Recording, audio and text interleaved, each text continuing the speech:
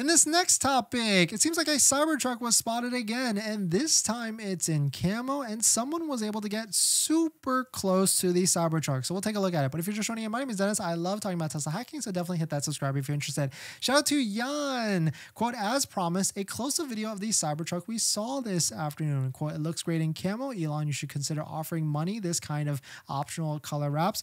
From far, the Cybertruck looks unreal, and closer, it looks better on the photos. This truck comes straight from a science fiction movie. By the way, I was impressed to see that it was for real and didn't pay attention on the side of the road approaching the Cybertruck, and I fall from my e-bike. Painful accident, but great experience. So let's unpack this because we're just going to let this video scroll through. You can see this person was able to get super close. So this is not even like a parking spot. It looks like this was maybe some sort of setup. They try to hide it behind this grassy wall like Homer Simpson.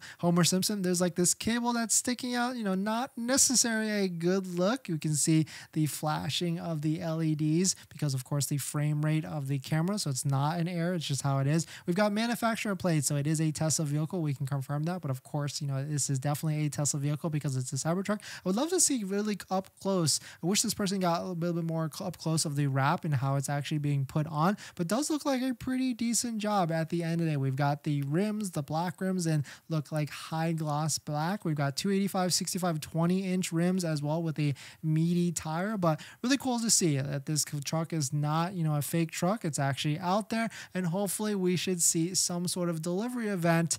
I was hoping for September, but it does not look like it's actually going to be September at this point because on that last earnings call they just said later this year, which could be a really fluid moving statement, but definitely some pretty interesting stuff. Let me know what your thoughts on it.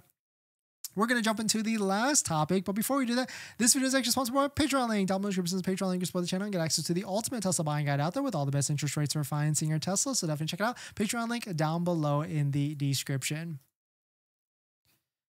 All right. Michael, my girlfriend just ordered a